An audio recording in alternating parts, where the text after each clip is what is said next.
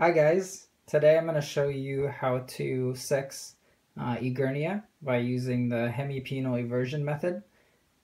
These guys are pretty difficult to sex just by looking at physical characteristics such as the head and the body and tail length and width.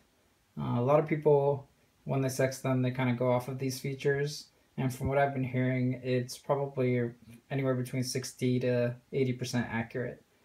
I have two here, which I believe are a pair.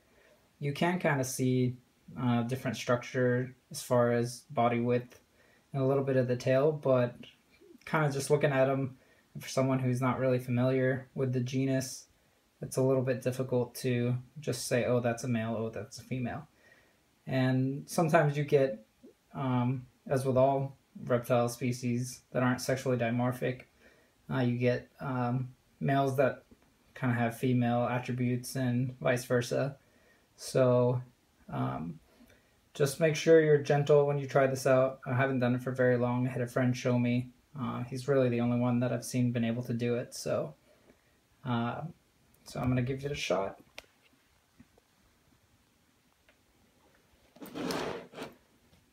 So when you pick these guys up, just be a little careful. They can be a little bitey. It's a lot harder when they're colder to do the eversion. When they're warmer, the hemipenes seem to pop out a little easier.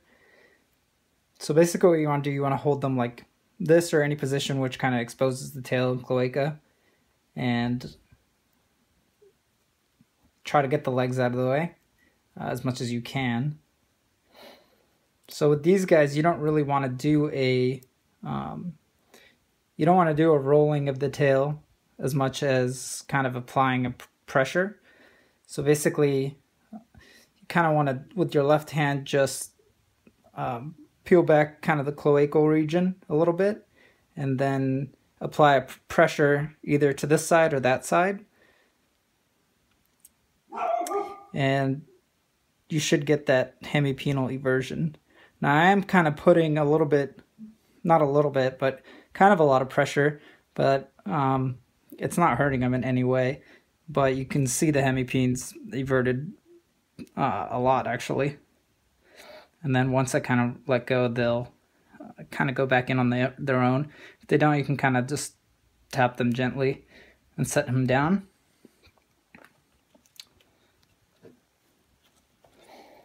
Now this is, the second one's what I believe to be a female, and I'll attempt to do the same thing on her. They're just kind of on paper towels right now. Took them out of their enclosure. This is just kind of a medium kind of area for me to be able to just grab them in and out of. So I'll do the same thing with the female and try to pull back on this area, the cloaca, and peel back the tail a little bit. Sometimes they'll juice out some pee or excrement, so just watch out for that. And again, peel back and try to do the same thing. Again, she did it. So I'm applying quite a bit of pressure here, and nothing is coming out, which kind of leads me to believe that this one is a female. So kind of try both sides. Just be careful, you know, like dig your nail in there. So we'll pick back the male again, just to reiterate what I was saying earlier. Hopefully get a better view. Now this guy is probably around 6 months old. If you try to do it any earlier than that, you're really not going to see anything. So this is a good age to try it at. So again, peel back and just kind of, I'm applying a lot of pressure, and if you want to see the side. And then just release, and they should go back in. Just make sure your hands are clean before and after you handle the animals. And here's a shot of them, again, side by side, so you can kind of see the differences physically. And that's it.